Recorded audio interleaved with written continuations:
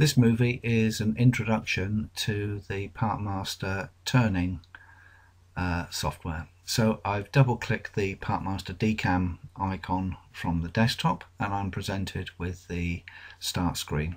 So to start a new turning program, I click this option here. The first thing that I'm presented with is a machine setup dialog. This allows me to set the units that I want to work in. I can set up a program ID. This could be a part number or a program number. The NC program number normally appears at the top of the G-code file.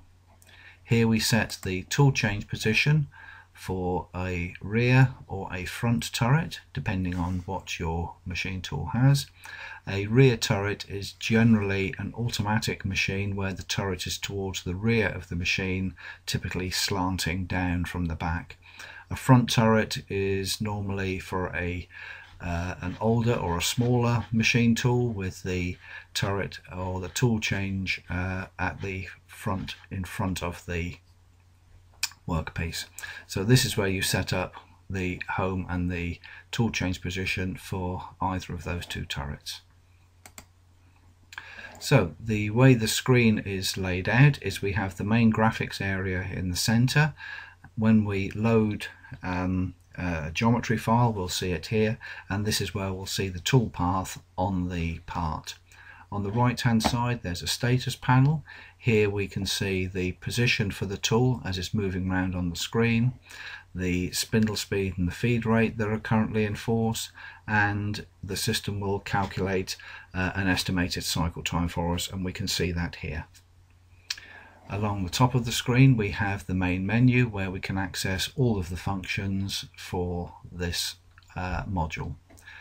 Below that we have the main toolbar where we can set up things like opening, saving, setting global operations like the views, and how we draw the tool. We can animate the tool, show the tool envelope, show the tool center line, and this is where we run the simulator, post-processor, and where we run the job. Those are grayed out at the moment because there isn't any commands for it to process. Along the left hand side of the screen we have a window which will show us the geometry definitions, where it allows us to switch on or switch off any geometry. Tooling definitions are shown here, and below that program operations.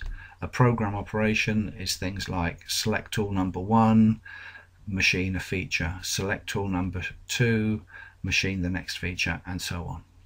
The commands are entered into these windows via the bottom toolbar here.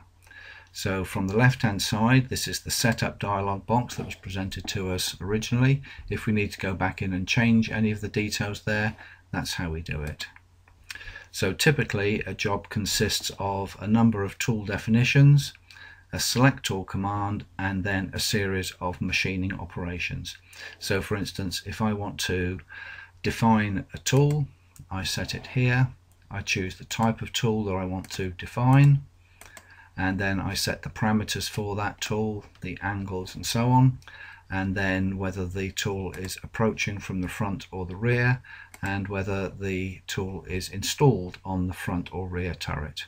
This is where we give the tool a description and the tool number.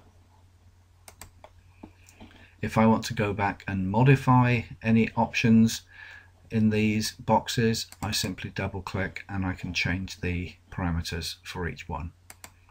The next thing I might like to do would be to select a tool. So this is where I set the spindle speed and the feed rate for this particular tool.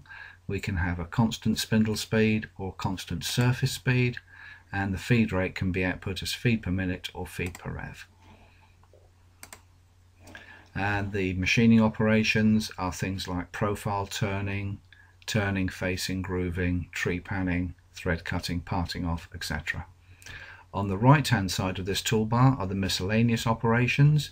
These are things like engage the tailstock, produce a bar feeds sequence, bring in the part catcher, insert a command, and so on.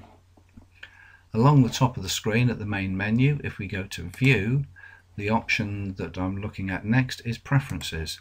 So this allows me to set up where the files that are produced are stored, and any particular options. So for instance, if I have a tool file, I might like to always use the last tool file that I used when I start a new job. So this will automatically save any tooling definitions that I've created here and reload them for the next time. If I go to the folders tab, then this allows me to set where the output files, typically G-code files, are being stored. Normally they're stored in the same folder as the original drawing and machining program, but they can be stored on a network drive, for instance. So the user preferences are there so that you can set up how you like the system to look and any options and things that you need to set up. So that gives you an overview into the Partmaster Lathe system.